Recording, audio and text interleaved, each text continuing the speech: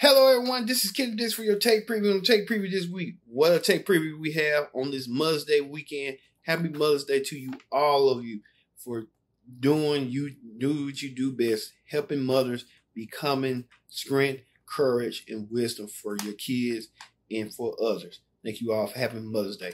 But we get to the take preview right now where Caitlynjenner, who thinks she is a mother, but she's not. She wants to be the mother of California, running for governor. And Caitlynjenner trying to tell trans people, her own people, that they don't need to compete in sports. Well, a lot of people got rubbed off the wrong way as Caitlynjenner has displayed herself, even did an interview with Fox News. Ooh, yeah, Caitlynjenner doing the most, trying to, they pushing her to be the next candidate in California. The celebrity appeal. Ooh. Speaking of celebrity appeal, Will Smith, he's in our celebrity news this week, as he had showcased his dad bod and he vows to lose the weight on his YouTube channel as a process. We'll see if Will Smith can get the job done, as he like to say all the time, to remove that dad bod.